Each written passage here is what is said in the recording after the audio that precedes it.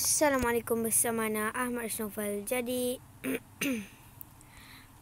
hari ni kita akan main Minecraft Pocket Edition. Kalau korang boleh tengok sekarang ni ada muka Ana dekat situ. Ni ada muka Ana kan. Jadi Ana download daripada satu application, tapi YouTuber tak boleh bagi tahu apa tu application tu. Jadi jom kita start play.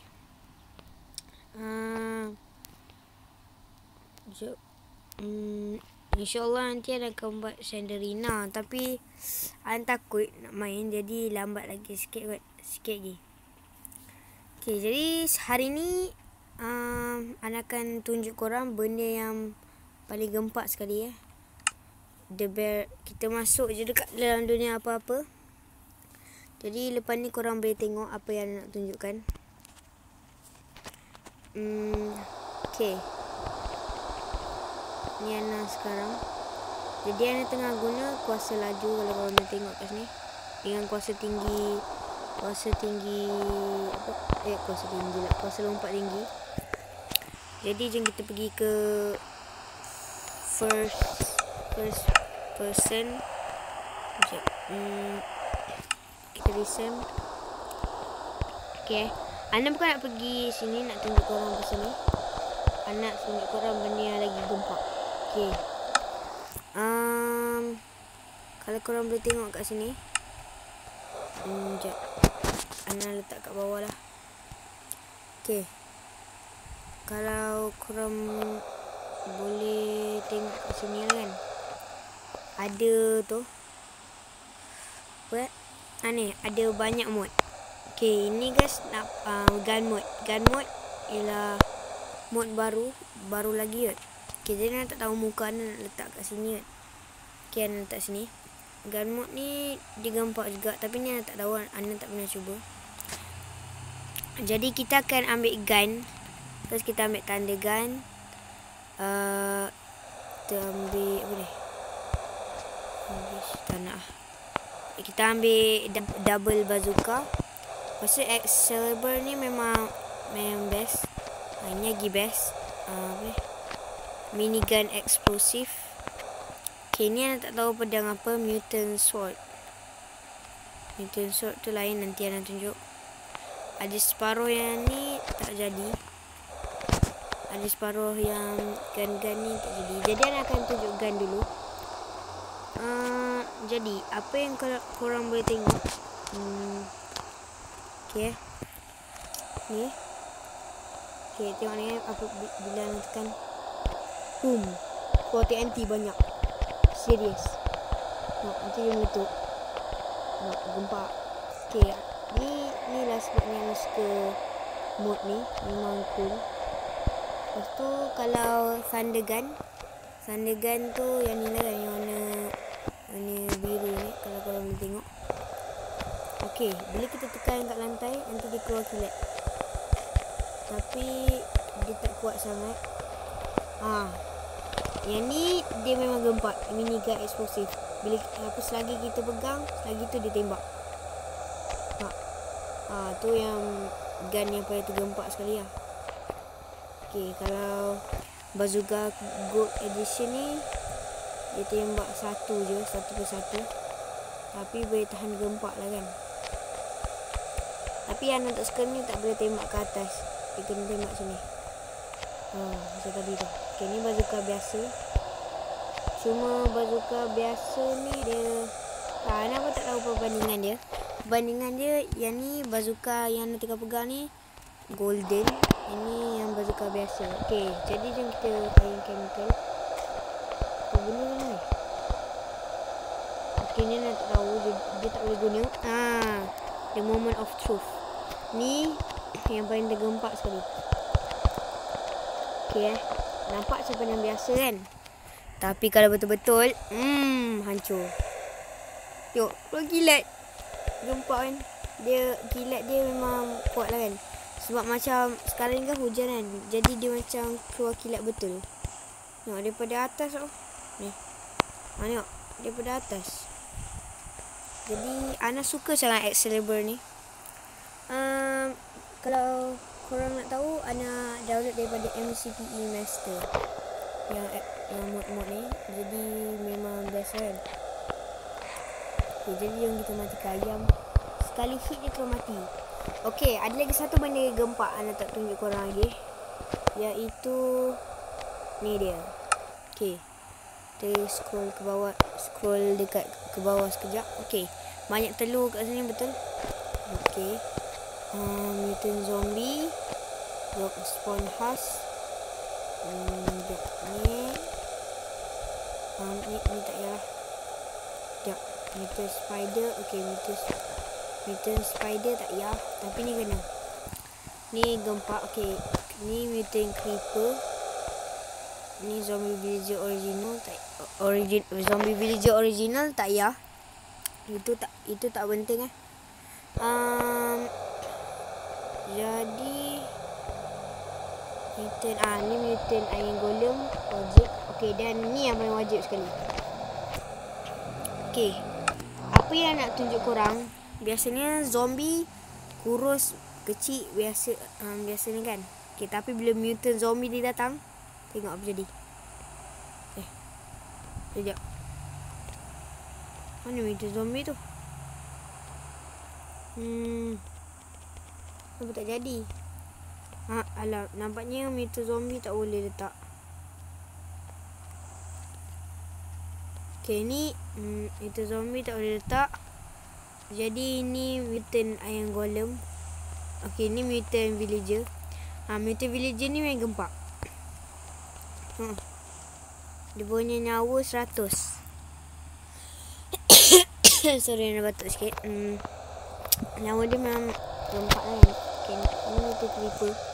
Oh jelah, sebab sekarang tengah hujan, jadi Ana kena buat portal dulu. Mana portal? Ni kita kena ambil obsidian dengan mana? Ana rasa iron golem tak payah tunjuk sebab tadi kan Ana tunjuk. Dengan flint and steel. Ambil flint and steel. Lepas tu kita buat nether portal lah kan. Jadi apa yang korang perlu buat, letak je 1, 2, 3 4. 1, 2, 3, 4. Okay, berompat kan. 5, 1, 2. Lepas tu sampai ke atas. Terlalu dekat. Lepas tu kita buat portal. Kita cuma kena tekan flint and steel. Ingat tau, yang Ana tengah pegang ni flint and steel. Okay, dah jadi portal. Kita masuk dulu. Okay, kita kena masuk. Okay, apa yang nak tunjuk korang ni? Sekejap. Apa yang nak tunjuk korang ni memang gempak lah kot. Ana rasa korang suka. Yang lain pun mungkin suka juga. Okay, yang ni lah yang Ana nak tunjukkan. Dia kena ada tempat besar sikit sebab Ana nak spawn banyak. Jadi yang kita naik ke atas je. Nampak? Jadi benda tu memang gempak, tapi tunggu kita dig jap. Sampai ke atas cepatlah. Lamanya. Okay, Ana tak tahu kenapa kita dalam sangat.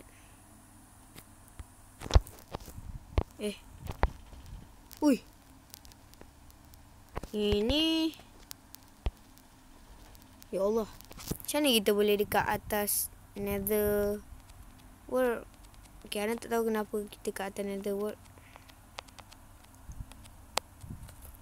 Okay, tapi kita akan turun balik sebab taklah, Ana tak tahu kenapa kita kat nether world punya dekat atas tu. Mana jalan keluar ni? Okay, tak apa.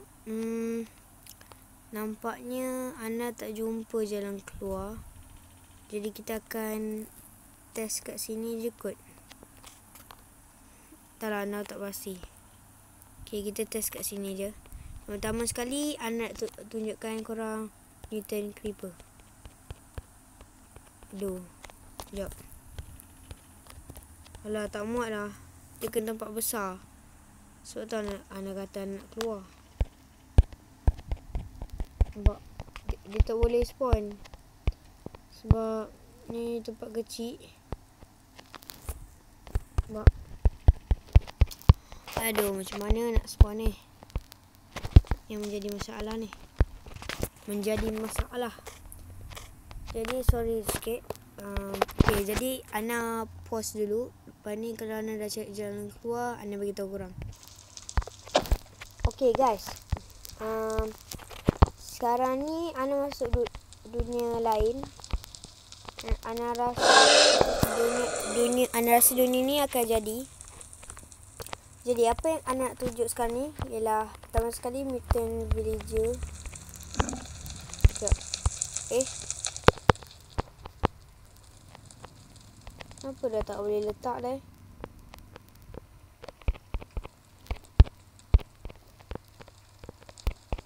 Ana rasa pelik lah dengan Ana punya ni, handphone ni.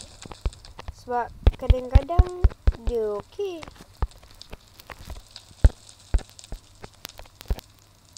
Bazooka okey. Okey, kalau zombie dengan tu tak boleh, mutant zombie semua. Ana akan tunjuk korang mod anjing. Okay, jadi ni adalah spawn dogs. Okay, apa yang nak tunjuk korang ialah anjing-anjing ni semua comel-comel. Betul. Ini dia mod yang nak tunjuk. Yang anjing ni. Sebenarnya Ana nak tunjuk mod tu. Mod mutant zombie semua yang gempak-gempak. Tapi Ana tunjuk mod anjing lah. Okay, ini adalah mod anjing. Boleh dapatkan MCP Master juga. Ni spawn chihuahua. Dia macam rabbit sikit, tapi dia bukan. Ni best. Spawn poodle. Nampak? Spawn poodle ni dia cantik. Saya minta maaf. Minta maaf.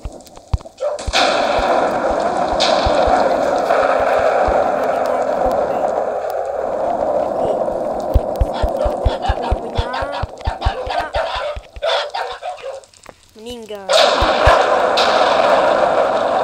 Lanjut. Minta maaf. Serius lah, terus hancur. Hanya ni dia tinggal. Dan masa untuk mati. Okey, dia dah mati.